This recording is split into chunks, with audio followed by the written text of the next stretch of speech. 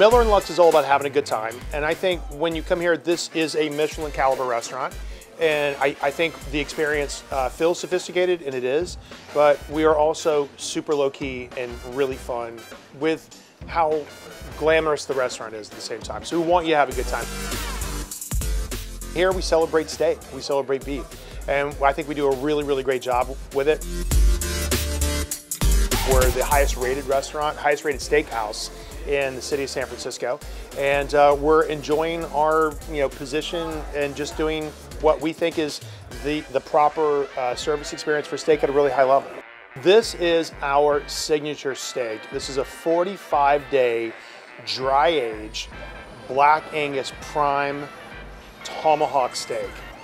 And its beef is grass-fed and then grain-finished on barley, plus a 45-day dry age. You're not gonna find a better steak anywhere in America. This is a custom, proprietary ranching style that's designed just for us at the restaurant. We've been working on it for 2 years, and it's the best steak I've had in years. It's delicious. I wanna make sure that you get a chance to bring the steak trays out to the tables. When people walk out and they see how beautiful our cuts are, and how the success of a really great restaurant lies in 3 things. The ambiance has to be fabulous. The service has to be on point and very hospitable. And then the food has to be amazing. And so those are the 3 things that we live by here at the restaurant every single day. You have 2. It's Roby's VIP alerts. So we have lots of great cuts to choose from once you get here. We also have fantastic fish dishes. We have a Dover sole that is deboned and finished with Meunier butter tableside. And you can't miss our Caesar salad. So we are a classic steakhouse experience.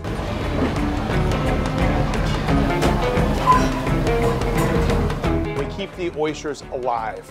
So the water is chilled, it's salinated, and it's pH balanced to the ocean. These are Miyagi's from Western Marin County from Tomahawk Bay. And so they naturally have a beautiful briny flavor as well. But then we get a chance to keep the oysters alive longer, so they're just fresh and plump, and so the oysters have no idea that they're in an estuary right now. So when you crack it open, you haven't ever tasted a fresh oyster unless you've actually gone to the oyster farm yourself. It's amazing.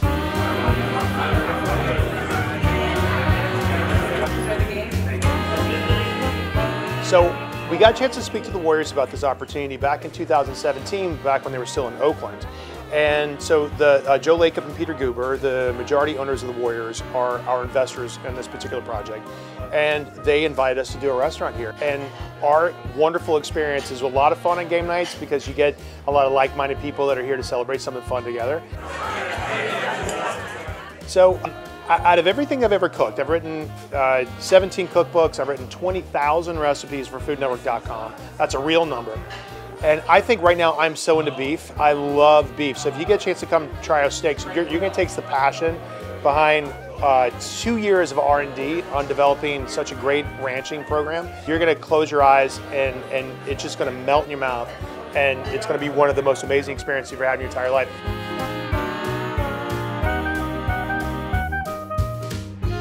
Trying to find that legendary name for the restaurant, and where this piece of property sits right now, from 1860 all the way up to the 1906 earthquake, used to be the largest meatpacking district on the west coast of the United States. And the company had the largest footprint inside Butcherstown, was called Miller and Lux. It was Henry Miller and Charles Lux, and they had more cattle and more land than anybody else in America. They were legends in the ranching world, and we were lucky enough to stumble across that story and then adopt that as our name of our restaurant. I've been in the restaurant business my entire life. I moved to Northern California in 2007 with my lovely wife, Tolan. We have 3 beautiful children. We live in Marin County. And it felt like a great place for us to just put our roots down and grow not only a restaurant business, but also a wonderful family. And so we opened up Wayfair Tavern in 2010, and Wayfair Tavern is going to turn 13 in June, which we're very excited about that. And now we have Miller and Lux. San Francisco is a world-class dining destination. It always has been, and it always will be. The food here is amazing because the climate here is second to none. We have a fabulous long growing season. We have amazing relationships with farmers and ranchers all over the Bay Area. And what we get is the best products that I've ever experienced as a chef anywhere. And there's no other place in America I'd rather cook. And I'm just thrilled to be here.